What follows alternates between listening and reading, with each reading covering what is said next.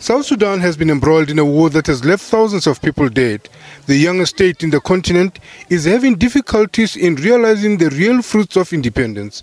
Calls by Machar for President Kiir to resign have sent jitters through the country. AU member states are concerned. We will urge all South Sudanese to put their nation first and to put the interests of ordinary men and women first. And those of the leaders, I guess, should always come last, because we are given mandate by ordinary citizens to lead. Last week, the UN Secretary General called on Machar to stop the war talk for the sake of the people and the future of Sudan, a message echoed by Uganda's President Yoweri Museveni.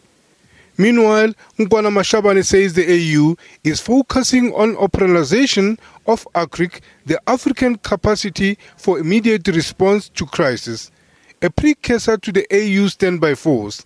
This to silence the guns and promote peace and stability. However, she lamented the lack of development after the guns fall silent.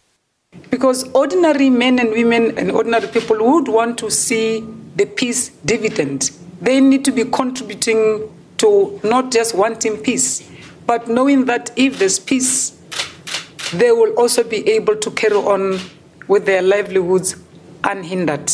The minister also welcomed the historic agreement reached on Iran's nuclear program and the lifting of sanctions on Iran.